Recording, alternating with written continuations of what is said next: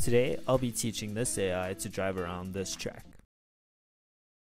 And some f***ing respect apparently. The folks over at Unity are doing some really impressive work in the machine learning space, like teaching these rackets to play tennis and teaching these squares to play football.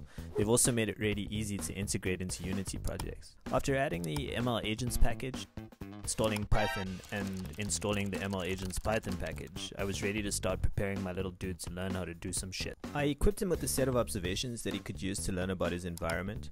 These included some front-facing vision so that he can see his delicious treats, some downward-facing vision so that he knows what surface he's on, and I told him to keep an eye on his velocity. The premise is pretty simple, the math not so much. Luckily for us, we can leave that in the hands of those much more capable. Anyway, if this little guy performs an action that we deem favorable, we give him a reward. In this case, colliding with his checkpoint. And if he does something we don't like, say going off-road, we punish him. With all his observations and environment in place, we send him on his way by typing in the learn command. This injects a bunch of actions into his controller, and passes the output through some fancy math equations, the goal of which is to maximize the reward he receives. This relationship that is created between our little guy, his environment, and the action he decides to take is known as his neural network.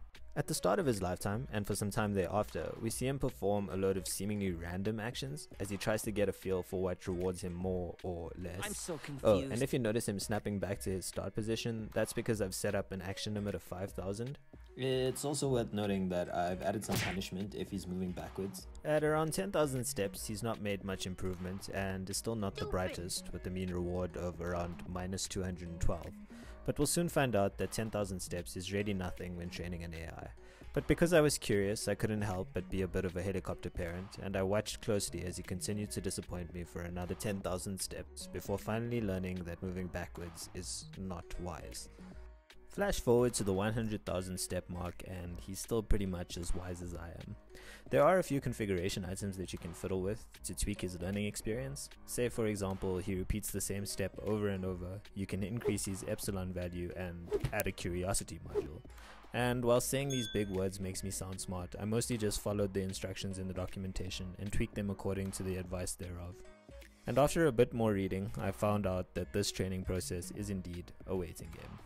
So to better equip him for all of the learning that was ahead of him, I created a track with a bit more variation, including some longer straights as well as wider and sharper bends. I also added a set of boundary walls that would reset his position if he went wandering off into the abyss.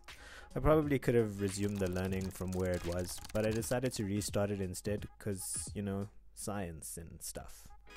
Quick side note, if you're still here, and mum, this applies to you too, please smash that like button and subscribe if you're enjoying the content so far. For the first 600,000 steps or so, he continues being pretty bad at being alive.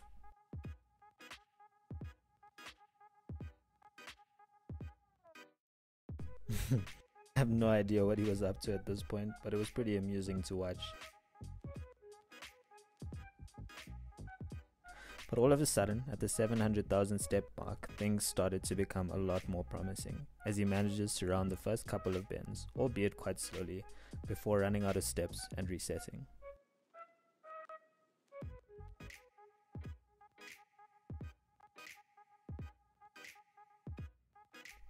Success! At the 800,000 step mark, he manages to complete just over a single lap before resetting. He continues to improve and utilizes less and less of his 5,000 step limit over time, and by the 1 millionth step, he's completing the track consistently and with ease. I'll leave the training at that for now, and by simply dragging the resulting model file into his model property, he now has a brain. And now, irrespective of the track, he should be able to navigate it just fine. I'm so proud. Granted, in real time, he does it pretty slowly, but with more training time, I'm sure he'd pick up the pace. I find it really fascinating that I was able to do this with such ease, and I plan on pushing the boundaries of teaching this AI as far as I can.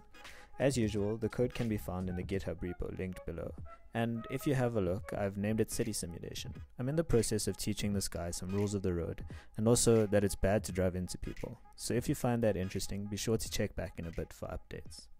Thanks so much for taking the time out to watch this video. I'll catch you guys on the next one.